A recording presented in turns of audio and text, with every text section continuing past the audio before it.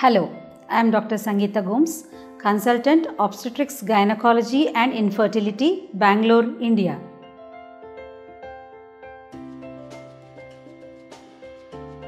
Painful periods can be of congestive or spasmodic type.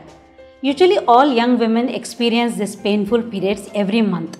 It is usually caused by the uterine contractions in order to expel the blood collection and the dead endometrial tissue.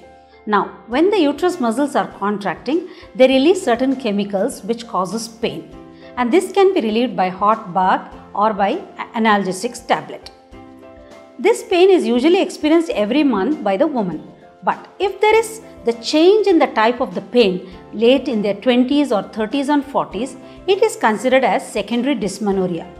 This could be due to some new conditions appearing like a pelvic inflammatory disease, endometriosis, adenomyosis, fibroid complicating pregnancy, a submucus fibroid polyp, a ovarian cyst, or also a simple intrauterine contraceptive device.